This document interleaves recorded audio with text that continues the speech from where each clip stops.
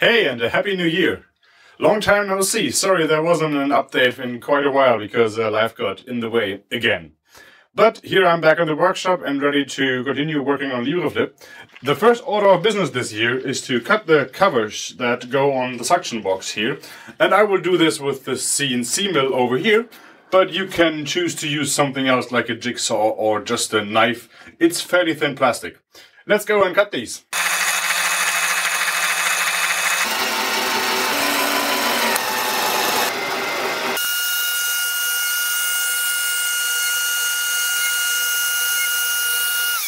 Now, a tool change.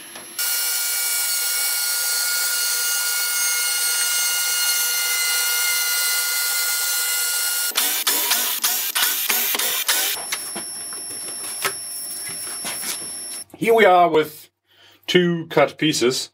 I had quite some problems with the thing lifting up on me during the cutting, as you just saw. This is why I only have one tab here and one tab over here. Apart from that, it's completely loose.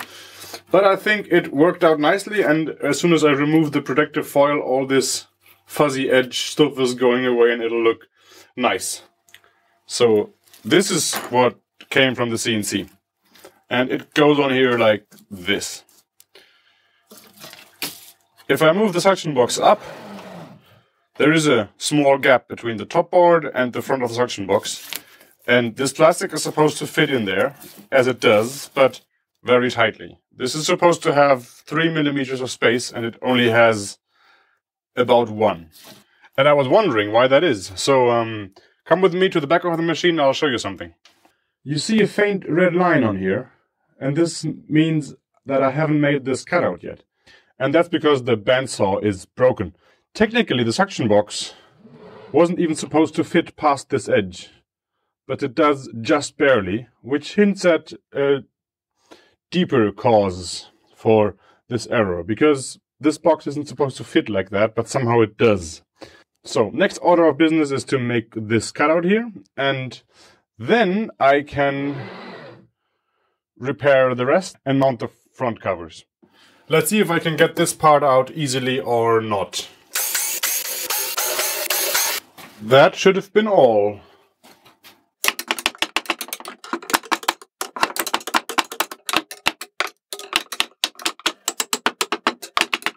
Great, now I can mount this part on the CNC and cut it.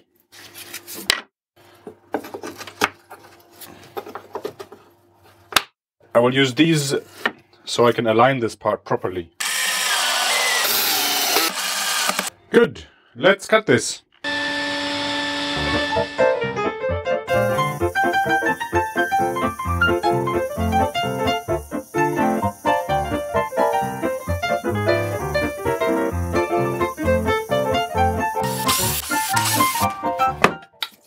Here is the part. This part now has its necessary cutout, and now we can get to the root of the problem. The reason why the suction box even fit through the opening in the top without this cutout earlier is that this part down here, let me show you, this one is actually 15 millimeters thick instead of 12. And in the CAD drawings, it's 12, and in the bill of materials, it's 15. And that's because I pasted the wrong product number in the field, so I ordered the wrong piece of wood, and then I made it with the wrong piece of wood, and then it was too thick. So now I need to take off the suction box, and then take out the connector plate, and take off all the hardware for the connector plate, and then I can run this through the thickness planer, and then put it all back together. That's the plan for this episode.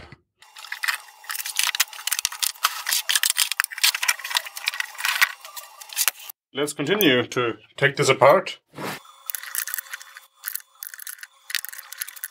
Yes, I got it all out. Now I can look for the pieces down here and take the rest of it out. And now I can take this off.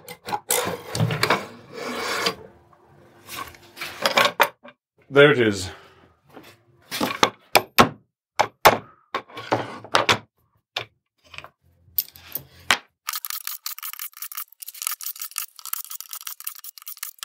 This is the back side, and this is the front side. And I will plane off from this side and reduce it by 3 millimeters to reach 12.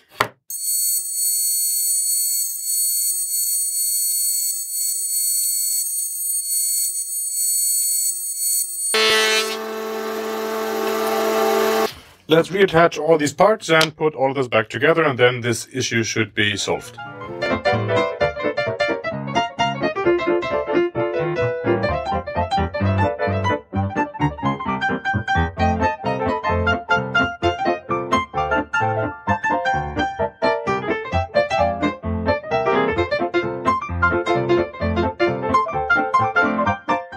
Let's put this together.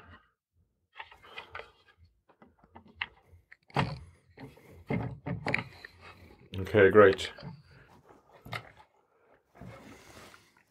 Come on! Yes, great, it's in. Okay, let's put this assembly back together. And this is not much fun because I can't see anything while doing it. Or not very much. And it's very uncomfortable to get there. Yes, one nut is on. That makes it a lot easier now. Yes, I got it. I got it. Great.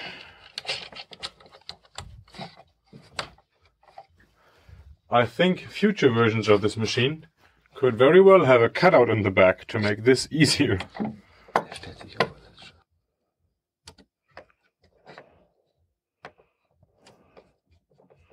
Okay.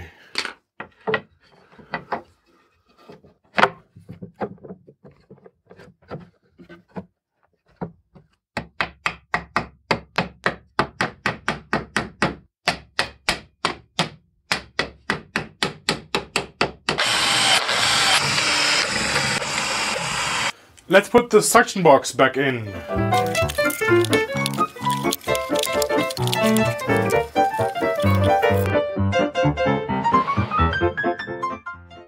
So I put this back together, and I think this works now.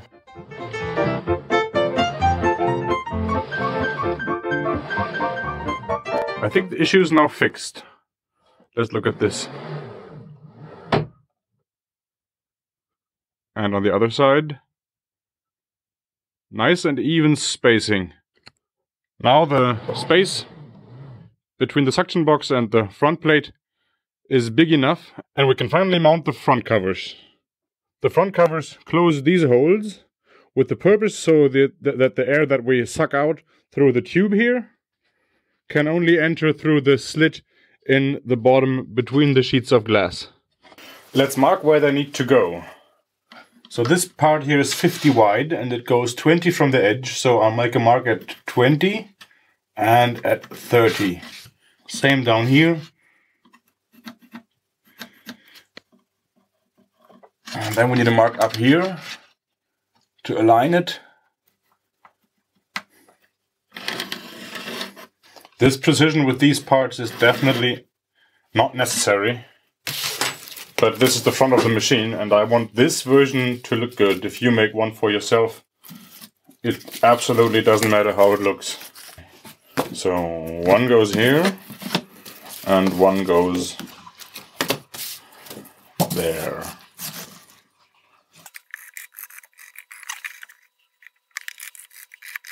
The holes need to be pre-drilled, and this needs to be countersunk, so the head is flush. It doesn't have to be completely flush, but it definitely has to sink in further than this. Okay, drill press time. First I will drill open the holes to 6.5 millimeters, and then I will sink them.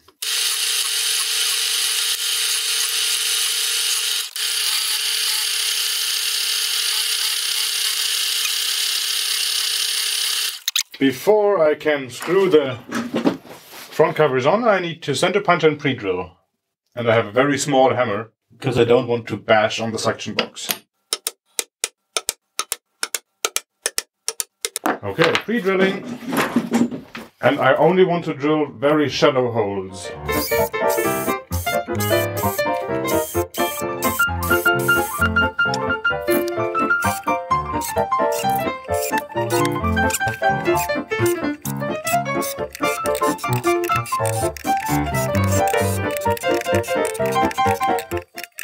Awesome, now that the front covers are attached, it's time to test them.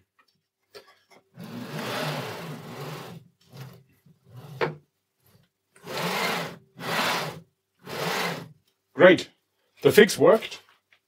I'm really happy about that.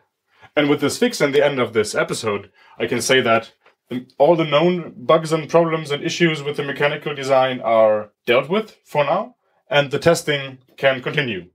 For the testing, I'm still waiting on some software and firmware, and if you like to help with that, that would be awesome. The machine is mostly written in Rust, and the mechatronical side is done with an Arduino that controls the sensors and the motors, and code is needed in both compartments. If you like to chip in, that would be really awesome. You can find the code on GitHub. The link is in the description to the repository. I'm sorry that I haven't published very regular Thursday videos as I at some point promised. In the last couple of weeks, life got in the way and some other things that happened around this time of the year happened. So Christmas, where I made some presents for Christmas, then Congress happened. After Congress, I was sick for 2 weeks. I catched something at the Chaos Communication Congress, but that happens, I guess, to everyone sometimes. And then most of December I spent with the big CNC mill and the little box project. And if you like to learn more about the last crazy 2 months, check out my website. On my website, I have blog posts about all of these other projects that I'm doing. But now that all of these are done and published and documented on my blog, I can focus a lot more time on Libreflip. I don't have that much time. I'm working full-time next to Libreflip. But I invest most of the free time that I have in this project whenever I can. And this will certainly continue. And if you're new to the series, this is just one part of a longer series where I show all the steps how to make this page-turning open source book scanner yourself. The idea behind this project is to make it as easy as possible to be built by others. So with every decision in the design, I always prioritize the question of what tools you need to make it first and reduce that as much as I possibly could. I hope this will turn out to be a working page-turning book scanner. And if I will succeed, you'll see in the next episodes. So maybe subscribe, and thanks for watching. See ya!